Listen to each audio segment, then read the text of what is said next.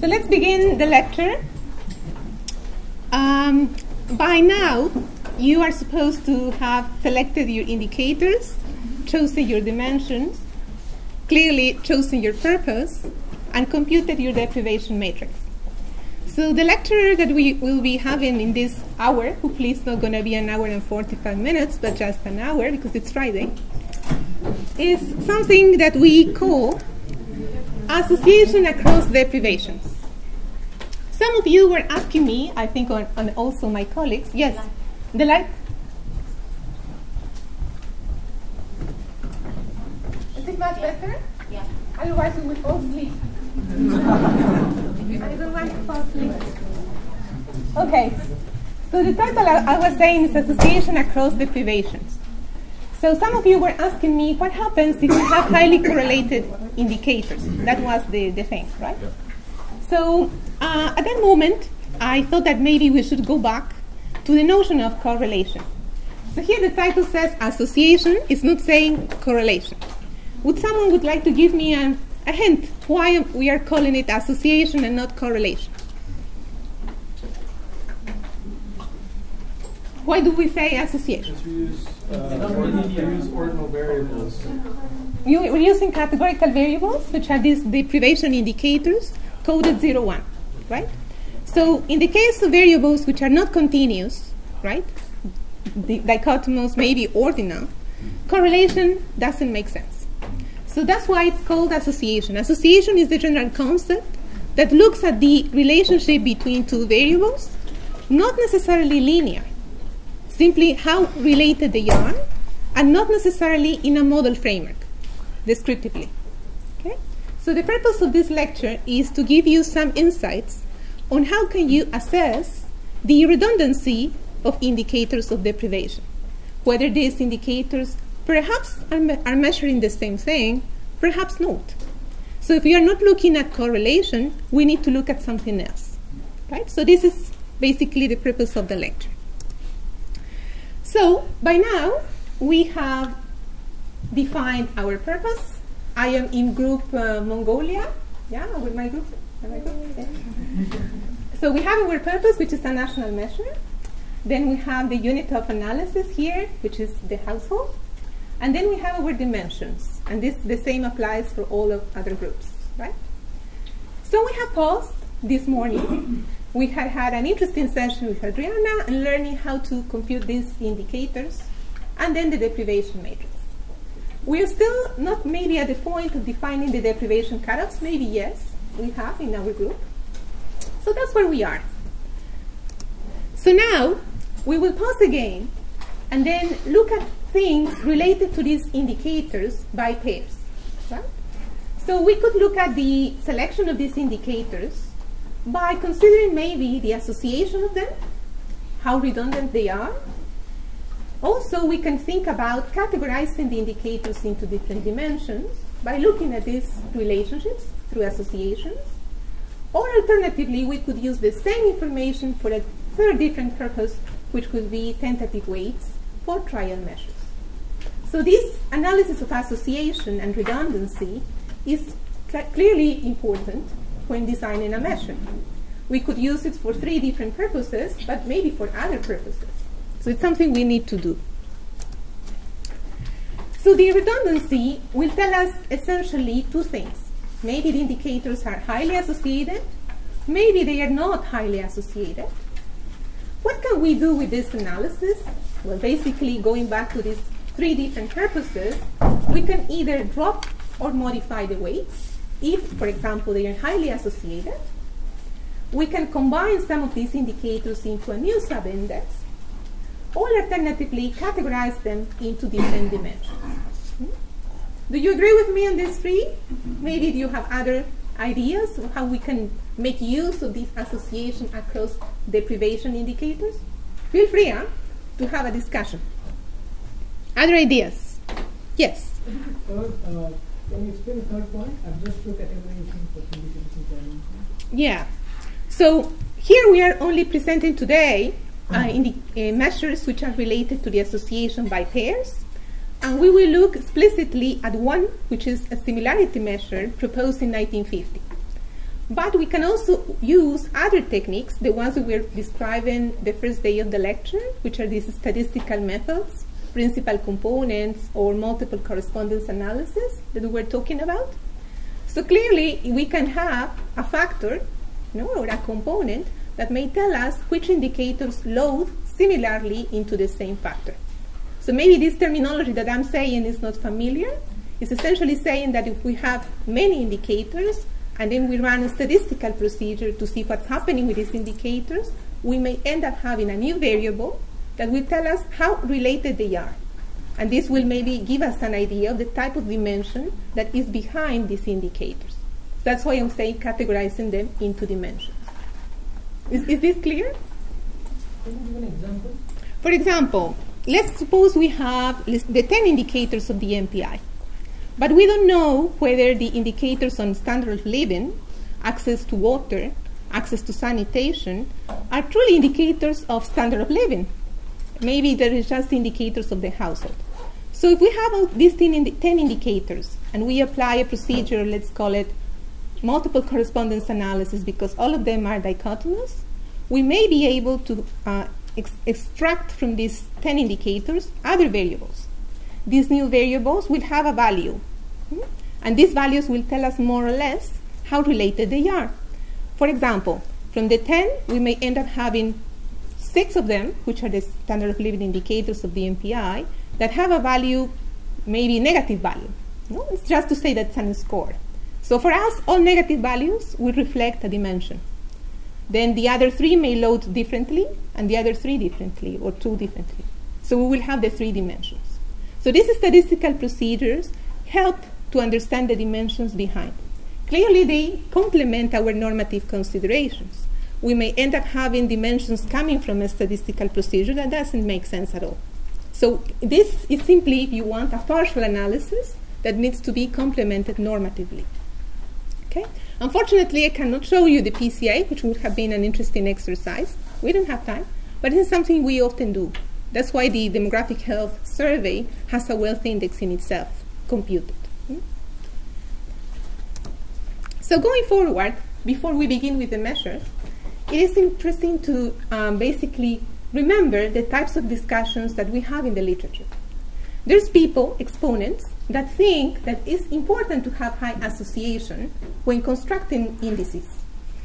And these people feel that this high association is important whenever we are combining indicators in a marginal way. Who can give me an example of an indicator index that uses marginal information? Marginal means information by indicator, not information combined by pairs. A dashboard approach would be like, for example, what type of index that we know very well? HDI, right? Or the famous human poverty index, that has been replaced. So in these 2 types of indicators, we're having information on each of the 3, which was the proportion of people in education, life expectancy, and a third one, which are GDP by country, right? All of them are just then computed as a simple average. That's all. So that's why it's called marginal, because we are only looking one by one, like in a dashboard. We are not looking at the proportions that cross, which would be more like a joint thing. So in this case, it's important to have high association, because if they are not highly associated, then it means that the marginal distributions, individual distributions, are completely orthogonal, going into different dimensions. So combining all of them into a single number may not be that appropriate. So that's why high association is favored in the construction of these indices. Additionally, another reason would be to generate a robust measure. This means that if the indicators are highly associated, if we drop one indicator, the results will not change that much because they are highly associated. Yes? It sounds like you have to negotiate there's a trade-off between association and redundancy. Yes. Is there a specific threshold, maybe a judgment that you can make? It's a judgment, as you said. There's no threshold, but there is a judgment, and there is a trade-off between how robust you want your measure and how redundant are the indicators. So this is one stream, people who favor high association, And this is cited in these books.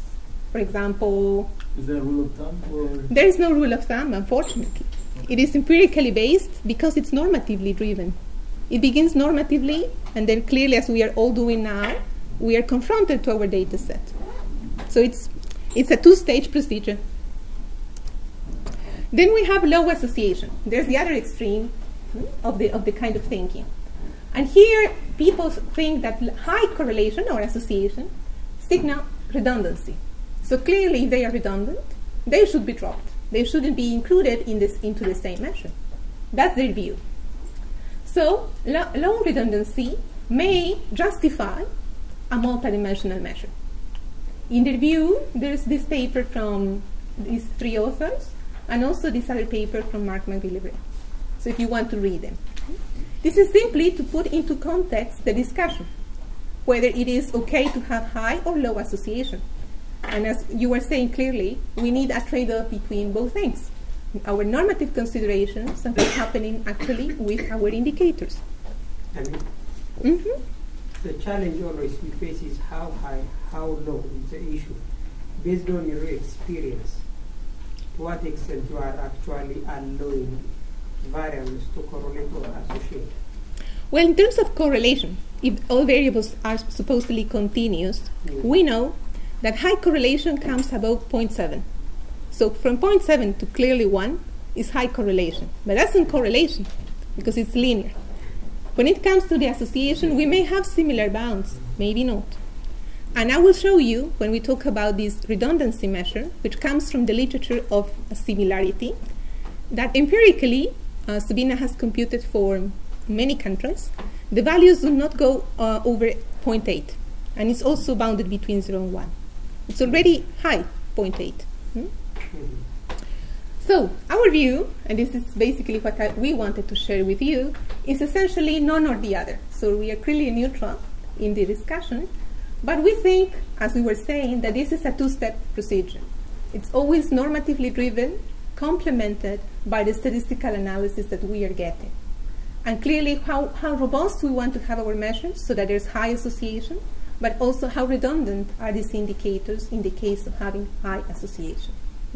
So we're in between both, and it's always clearly driven by normative considerations. So this is the discussion. Now it comes the measures. And for that I need your help.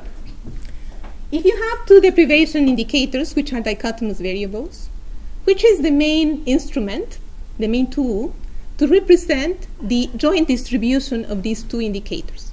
This is something you have been using already. The crosstab. Yeah? So is it clear for everyone why we need a crosstab? Yes, no? Yes. Yes? How many say yes? It's important because this is the key thing. Don't be shy. Raise your hand. Who says yes? There's a few of you. The question is whether everyone understands why we need that crosstab to represent the joint distribution. Yes? Okay, so in the case of dichotomous variables, we don't have the nice joint density, right? Is it clear, this idea of joint density? More or less? Yes? So it's like you have one variable here, one variable there, both continuous, and then the joint density is like a bell-shaped distribution. Imagine something like this. So that will happen in the case of two continuous variables. But in the case of two dichotomous variables, we don't have that bell-shaped, because the variable only takes on only two values. We cannot have that continuity. So the crosstab is useful, and the crosstab will help us understand two types of variables of the Alkire and Foster family of measures. One is the uncensored deprivation scores, and the other one is the censored deprivation scores. So who would like to give me a difference between the two? What is a censored and what is an uncensored deprivation indicator score? Yes? So uncensored includes all deprivations for all members of the society, regardless of whether or not they're above or below the K threshold of poverty, multidimensional poverty. The censored, on the other hand, treats those who are not below the threshold of poverty as having zeros in all deprivations, regardless of whether or not they actually are deprived. And so it only includes the deprivations for those who are multidimensionally poor. Okay, very good. Do you agree with our colleague? Yes? So the distribution of the uncensored deprivation scores is essentially the deprivation indicators we have begun with. No?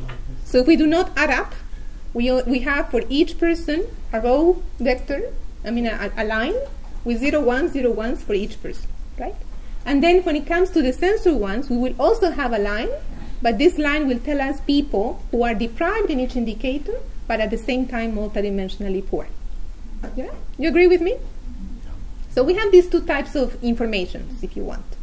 I'll explain the redundancy measure in terms of the deprivation variables, the indicators 0, 1, without including the notion of poverty. Okay? But you can do it also with the notion of poverty. And we will limit our analysis to present two things. One is the case of the equivalent of the correlation in the case of dichotomous variables. And the other one, which is the measure we propose and we are testing, is a measure of redundancy, which we call the measure of overlap.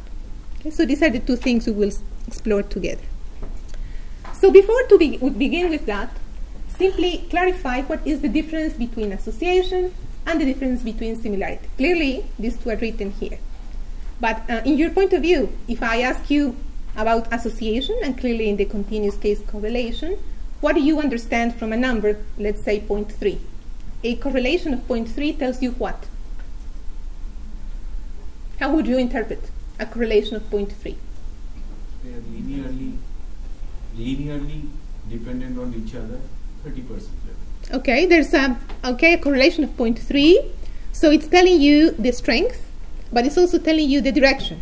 So what does it mean, a positive 0.3 compared to a minus 0.3? And the other case, it's the opposite, right? So that happens with association too, even if it's not linear. But in the case of similarity, it's not the case.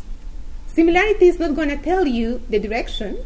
It's only going to tell you about the strength, because it's looking at people who are similar. If you want a similar profiles across people, that's the only thing. So the matches between people. These similarity coefficients in the literature are, I think they are vast. There's many types of measures in terms of similarity proposed in the literature. Clearly in Stata, if you run the cluster command, if you want to group people, you can find the different options. And within these options, you can find different similarity coefficients. So here, in this paper of 1982 from Hubelek, he surveyed 43 different similarity coefficients for binary data. So there's 43 different possible ways of looking at similarity. And these two intuitive ones, which are often reported also in the software, one is the simple matching coefficient, and then the other one is the Jacquard coefficient. The simple matching coefficient would like to give me an intuition of what would that be. Thinking about a crosstab, you have the two indicators, 0, 1, 0, 1, and then we are trying to get this matching coefficient from this crosstab. What would that be? Matching coefficient. Imagine a crosstab. 0, 1, 0, 1, and then the percentages within each cell. Is it maybe the proportion that's 0, 0, and 1, 1? Exactly. So the matching coefficient will look at that. Only at the proportion of people who are non-deprived in both and the people who are deprived in both. Just matching. And then the Jacquard is a slight variation of that one. Yeah, but the simple matching coefficient is the most intuitive. So this comes now to the same analysis that we were talking about before. Think about India. We have the raw head count of child mortality and the raw head count of schooling. Okay? So here we have 22% of children, of households, who are deprived in child mortality, and 18% of them are deprived in schooling. But the crossing between the two is only 6.8%, 6%. 6% of these households are deprived in both. And then here we have the mismatches. It is in one, but not in the other. So this information, which is in a Venn diagram form, could be represented in this simple crosstab. Okay? So here I'm not using India because we had huge number of people. It is a simple mock example. And I would like you to pay attention to this very intuitive representation of the joint distribution, but has powerful information. Let's look at it together. So suppose we have child mortality and we have safe water, what we have been doing right now. Two possibilities, non-deprived or deprived, non-deprived and deprived. 4 people, non-deprived in both, 3 deprived in both, and then 2 deprived in child mortality but not in safe water, and 1 in safe water and none in child mortality. Right? So these are the, if you want, the crossings. And here we have the totals, row totals and column totals. Right? In terms of statistics, who does recall how do we call these totals? And how do we call the cells in between? Marginal distribution. Marginal distribution are the totals, right? So if you want, is the row head count of child mortality is 5, right? There's 5 people. And the row head count in safe water is 4. So these are the marginals in statistics, because we're only looking at one variable, one by one. The joint distribution, in this very simple representation, are the 4 crossings here. So we have 4 possibilities, right?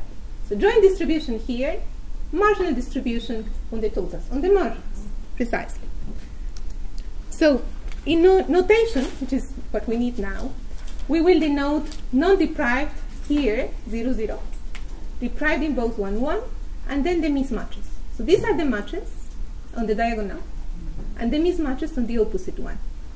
And here are the marginals, n1 plus, and then n plus 1, which is this notation that we often use to denote summation. That's all, very simple. So now it comes the information that we obtain from this crosstab. Clearly we have the matches, non-deprived in both, deprived in both, and the mismatches that happens just in one of the variables, and then the marginal distributions. So this is the, if you want, the input variables that we have, and this is the information that is used for computing the correlation coefficient in the case of dichotomous variables. That's called a Kramer V. Who's familiar with this Kramer V? Kramer V measure? Never heard of it? Well, this Kramer V is essentially the equivalent of the correlation coefficient that you have whenever you have dichotomous variables. So how is it computed? I will show you the formula. But first of all, think about that association will have these 2 things, strength and direction. But in the case of non-association, we will test it by independence, right? Are you familiar with this independence thing, right? So whenever you have a crosstab, let's go back to the crosstab here. Yeah.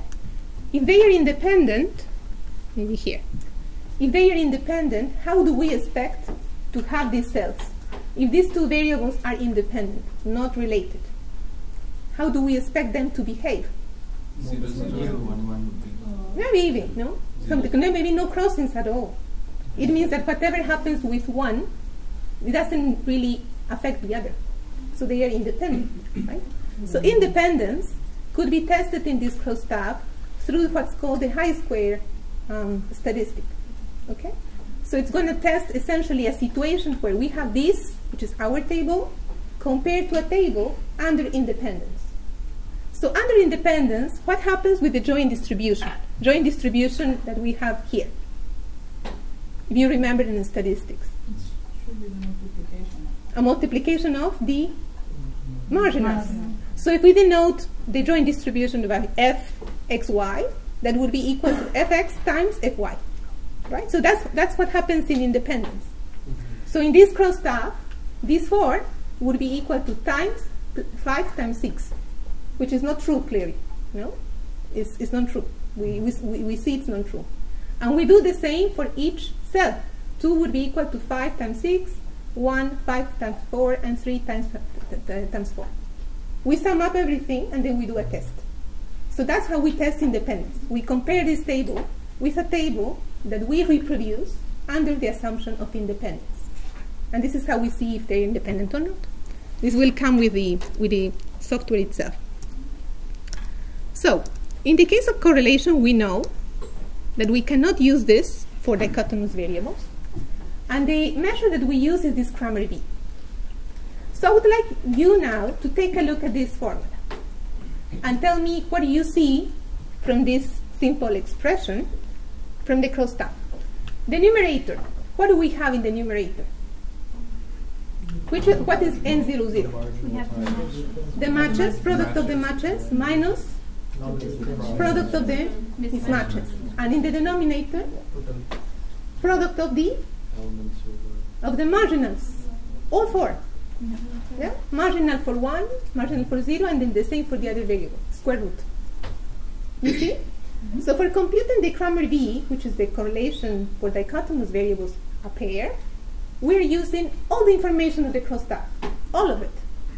Which is interesting to see that if you go back to the numerator, here, we have the product of the matches minus the product of the mismatches. What is this kind of operation in matrices? The determinant. No? And what does it mean computing the determinant of a matrix? The determinant. More or less what information we get with a determinant. You know, if the matrix has an inverse. In inverse or not, right? So these properties that seem a bit boring and very simplistic are kind of powerful in the case of the dichotomous variables. It's simply to say that if we compute this Kramer V, which is the correlation measure, as our basis for assessing redundancy with indicators of deprivation that lead to a measure like the Alkire and Foster, that is simply adding up deprivations, we may end up having a problem because we are using all the information of the crosstab. We are not only looking at people who are depriving both or non-depriving both, we are also looking at people that are depriving one but not in the other. In the case of the uncensored, which is this example, is maybe not that important. But when it comes to the case of censored, when we are looking at people who are poor and deprived, then we may end up having a problem. So, going back to this Kramer V, we know that it would be between -1 and 1, like a correlation, giving us the strength and the direction of how related these two deprivation indicators are. So now, going now to the redundancy measure that we would like to propose you, I invite you to take a look at this formula. And tell me what do you see in the numerator and what do you see in the denominator. What do we have here? The matches or coincidences in deprivation, joint deprivation. And what do we have in the denominator? Marginals. Minimum. By the minimum. No? And what happens if we take the minimum? The smaller the denominator is, what will happen with the measure in itself? It will increase, right? So what are we getting with this R0? Are we getting more or less like an upper bound of redundancy? You see? Why we don't divide by the max? Because we could divide by the max. It will just give us the lowest estimate possible. But we are not interested in that. We are interested in that statistic that tells us how redundant these indicators are. So that's why we need to divide by the smallest of both. You agree with me? Yes or no? Who doesn't? Who thinks it's not clear, this thing? If you could explain it again. So what part is not clear? The numerator, is it clear? We are having the matches in deprivation. We are not looking at the mismatches, and we are not looking at the matches in non-deprivation, only at the matches in deprivation. And then we are trying to normalize those matches by something. Clearly, these need to be related to the row head counts of each of the two variables under consideration. So we have two possibilities. Either we divide by one, by this one, or by the other one, or maybe by a gap of both. That's also another possibility. But let's think independently, and we keep one of these two. Which one of the two row head counts shall we divide by? The smallest or the biggest? So going back to our example, maybe it's easier. Here. N11, the matches, is which cell of this table? 3. 3, right? So now we have a marginal here that's 4 and a marginal here that's 5. Shall we divide by 4 or shall we divide by 5? According to the formula. 4. So the smallest, right? So the smallest. Because if we divide by 5, the ratio would be smaller compared dividing 3 by 4. You see? So the fact of dividing by the smallest of the two is giving us an upper bound of redundancy. That's what I meant. So if you want it will not go above that, empirically, clearly. No? Because theoretically, we could have a 0 or we could have 100% of redundancy. So empirically, it would be only between these two values. Yes? One question. Wouldn't it be maybe interesting as a theoretical exercise to define the upper bound based on which of the two dimensions is more heavily weighted? That would be the case if instead of looking at this uncensored table, you look at the censored table. Because the censored table will incorporate the weights. This is unweighted. Okay. And we are doing this before doing the analysis of poverty. We are just looking at the indicators that you have selected the first day and trying to assess in what extent those indicators that we have picked are or not redundant or highly redundant. But wouldn't we be more interested in what if they're redundant among the people that are going to be excluded because they're non-poor? It also, you can run the same exercise. If you already know who are poor, let's say we are at the second stage now of the identification, we know who are poor and who are non-poor. You can look at the population that is non-poor, and that by the focus axiom is completely not included, and then try to assess what's happening with their indicators also. Maybe that will help you redefine your measure. It's not exclusive of just one group. Checking our redundancy between two indicators, variables, but sometimes you have a redundancy by if you take two variables or 3 or more, and another one is going to be redundant by the composition of those two or more. Yes. So in that case, it requires a multivariate technique. This is bivariate. Okay. This is by pairs only. So it's limited in the sense that it looks by pairs. But if you are trying to assess the joint distribution of a 3-4 composition of variables, then you need to go to the statistical techniques, because otherwise it doesn't make sense. So is this clear, this little formula? How do we interpret now? Help me understand what we are doing. We are dividing the percentage of matches by the smallest row head count. So how do we interpret that? Let's say we get, I think I had an example, a true example. Maybe here. Yes, let's say we have, here's the meaning, but let's go to this one. Let's say it comes 90%. We get at 0.9. How do we interpret that? It means that the ratio between the matches and the smallest row head count is 0.9. What does it mean? It's written, but what does it mean? It's a kind of mechanic, right? So there is one problem. If you have said that lowest head count are also deprived in other indicators, when it is coming from the row total, then it's counting the deprivation indicators. But when it's coming from the column total, then it's coming how many of the people. So they're two different things. Well, I would say that in this, let's go back to this simple example. Here, no? We know that there's, let's say it's 10, no? 40% of people is deprived in this one, and here is 50% of people, no? So I will give you an interpretation which I always feel, to me, is more comfortable, which is a conditional interpretation.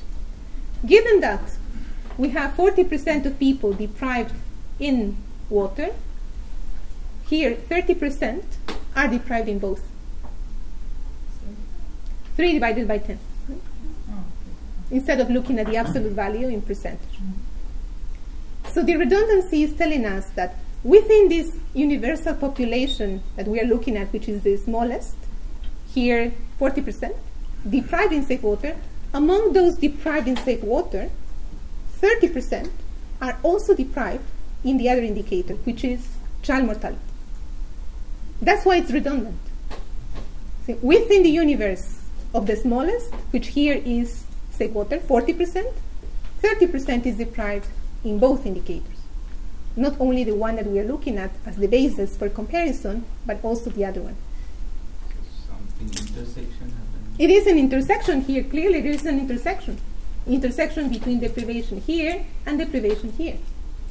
So we're looking at the joint deprivation compared with the smallest of all possible deprivations, these two, by pairs, clearly. Is this clear? What about the other extreme? What is the implication of zero redundancy for? When we will get zero in the formula.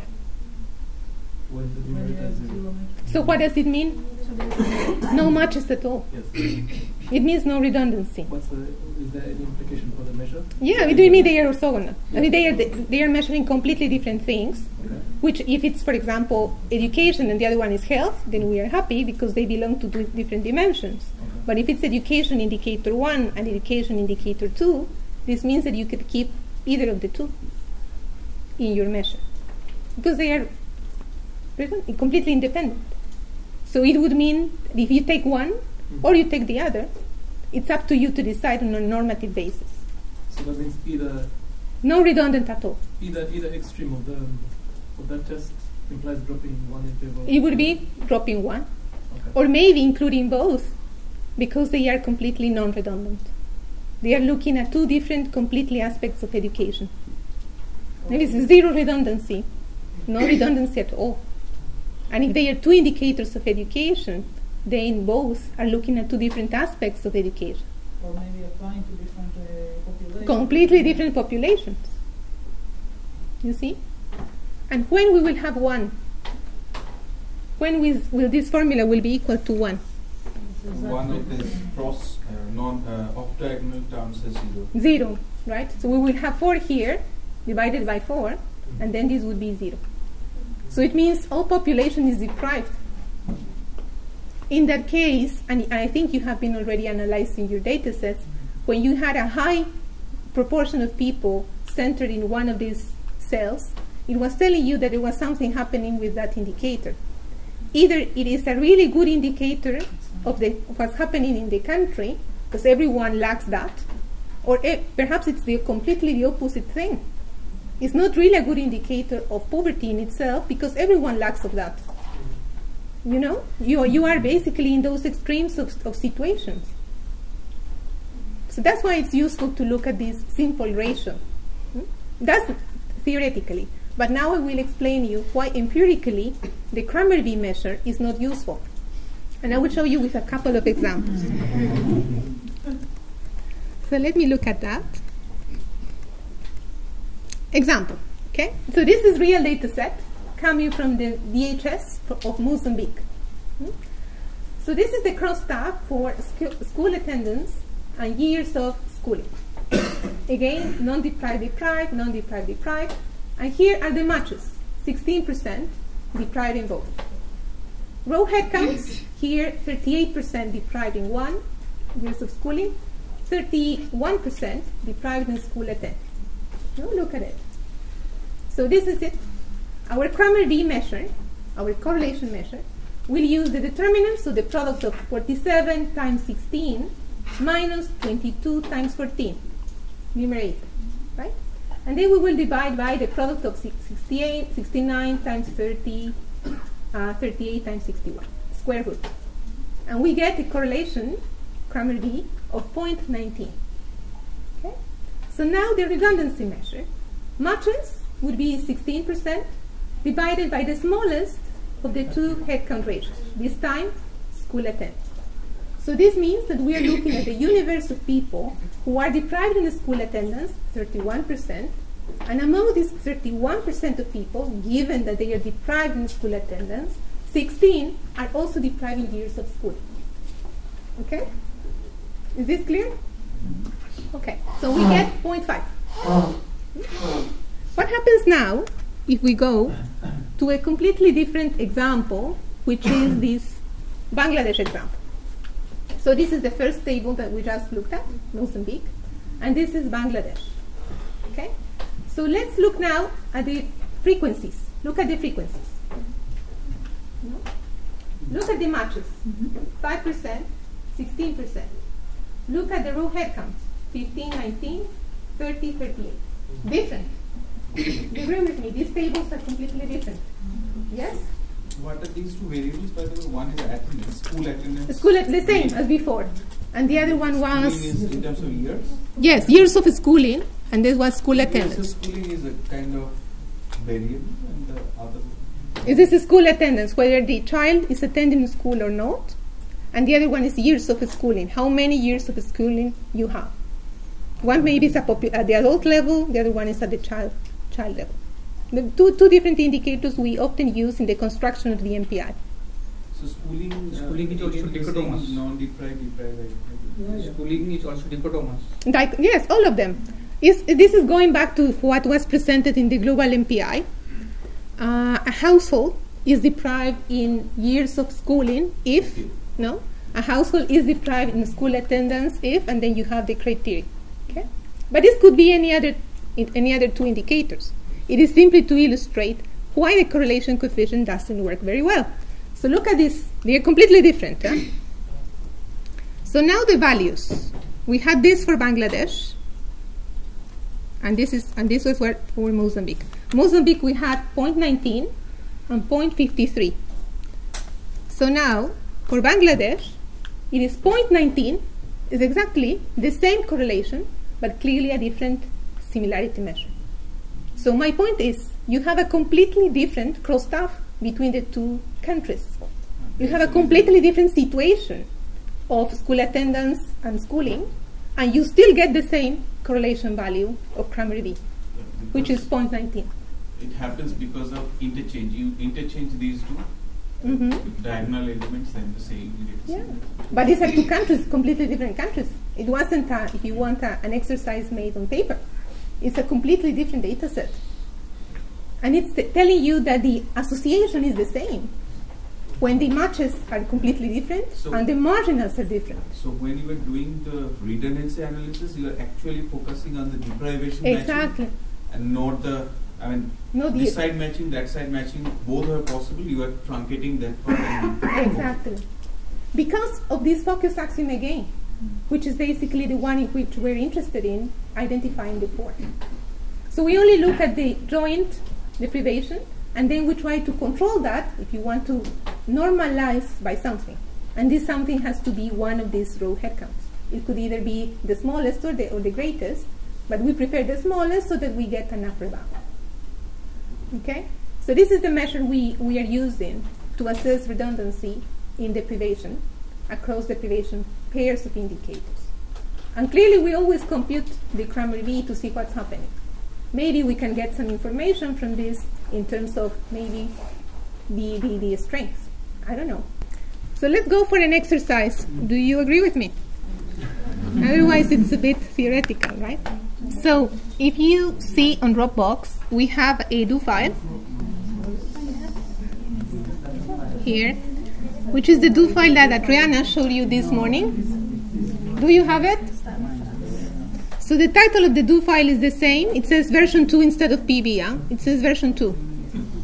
It says AF Instata version 2 instead of what's written there. It's the same. It should be Stata. Version 2? Yes, everyone? Version 2? Yes. Okay. So, V2. Yes, V2. So here, what is this? We have the code for running this. You can begin and run from this line, clear. So you open the data set, which is not the one that I'm showing here, but here in green, with use, pack, blah, blah. So you can select from here to line 87. Which data set? The same data set as this morning, which was Pakistan. No? You had a data set from Adriana this morning. Yes? Here says Pak, DHS, right? I think she showed 2. No? But anyways, this data set should be there. Because I checked it. I also have access to Dropbox as you, so the data set is there. Yes, it is. Data set is this one. Yeah. We just have to change the directory. Change the directory, yes. By now, I assume that you know all that. Huh? But if not, you can just go here and say File, Open, and then the data set. Okay? I can explain the code. Who would like me to explain you the code? Raise hands. Okay, all of you. Okay. So let's go to the do file then. Here, try to make it bigger. So if you download the data set, you just need to run the code as it is, changing the directory. And here is line 94. So we begin. I'm just showing you the code of how to do this Kramer V and how to compute the R measure. So we can do it 2 ways. One possible way is simply to tabulate the 2 indicators and then ask Stata to report the Kramer V measure. Okay, so this is purely automatic and we can do that. The second way is to compute each of the elements of the crosstab, which is what I'm giving you here, so that you can understand what we are doing. But you don't need to do this procedure. Am I clear? Yes? So here instead, for example, if I go here, I can do tab, I don't know, 2 indicators. Let me pick 2 indicators, which would be, let's say, the nutrition, household nutrition, and schooling. I can do that. Then I can say weight, which would be W equal weight. Okay, and that's it. That would be the table. Okay, I can do the same, but I would like percentages, and I would like the Kramer V measure. So I will type all. Okay. So this is more. Maybe I will make it smaller. Again. Okay. So let me type again. So it would be no frec, so that no absolute frequencies are shown. Okay. So this is our crosstab for this country between nutrition and years of schooling. Right? So the percentage of people depriving both is how much? 8%. Right? Depriving nutrition is 21%. Depriving years of schooling, 26%. Right? So the option no frac is simply not showing the absolute frequencies. We are only showing the relative frequencies. Option cell is giving us these frequencies in percentage terms. And then all is giving you all the measures that we can obtain from this crosstab. Among this, we have what? The Kramer V, which is telling us that it's minus 1.76. Right? So it's indicating what? Because it's a correlation. Negative, what does it mean? That they move in opposite directions. So what does it mean? That when deprivation in one increases, deprivation in the other decreases. Do you see that in the crosstab? Is that really happening?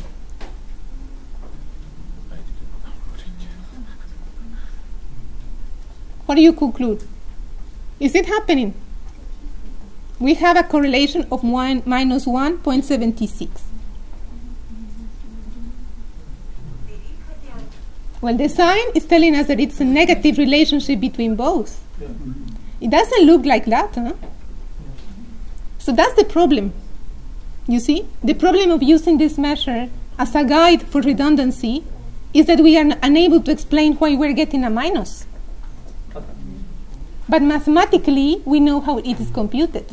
But for those kind of analysis that you are doing, it requires going beyond just the simple descriptive number. So my problem is not with that. I completely agree with you that each of the cells are informative in itself. That there's 60% who are non-deprived in both, and within these 26, there is 17 who there is a mismatch. I completely agree with you. The issue comes that when you try to interpret this minus point, I don't know how much, it's very difficult to explain what does this minus really mean to a policymaker. So that's the thing. But this is simply to illustrate how you can obtain all the statistics, because variables are dichotomous. You can also compute the Kendall tau, or you can compute the gamma measure. All of them you can use them. But we do not use this. We only look at this one. And then clearly if we want to compute the R measure, I have the code, you have the code. But what we will do here is very simple. What is the operation I need to do? What do I have in the numerator? So just the matches of deprivations. So that's how much? 8.38. Okay, so 0.0838 divided by how much? 21.73. Okay, 0.2173. So how much do I get? 40. So there's a redundancy of 40%. So among these people who are deprived in nutrition, which is 21%, 40% are also deprived in schooling. Right? So this is the idea that's giving you. That's the value of the redundancy between the two, 40%. So it's below half, if you want moderately redundant. Okay? I did it just there. You see, it's very easy. You can do it in Excel if you feel more comfortable. I will do it in Excel. But I have given you the code to produce each by cell, and we will give you a loop to run for all pairs of indicators. Okay? What I want you is simply to illustrate the possibilities that you have to try to assess redundancy. Others may like statistical procedures like principal components with continuous variables. Go for them. If you want to do with dichotomous variables, multiple correspondence analysis, go for them. Compute all of them, and then try to see what the statistics is telling you in addition to these descriptive measures. I'm not saying that this is exclusive and this is the only thing you need to do. No, you can compute many things, from the correlation, these R, and then these statistical techniques that we look at the joint distribution, yet not by pairs, but as a correlation matrix. Yeah? Okay, so this is what I had to show you. I think the code is there, and we will give you the loop to compute for all pairs. Okay, so you need to program that. Okay, so I think we are done if you don't have any other questions.